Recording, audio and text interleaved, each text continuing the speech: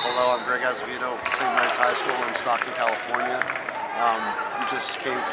here at the Title IX, and we wanted to say that we just had a great presentation last night.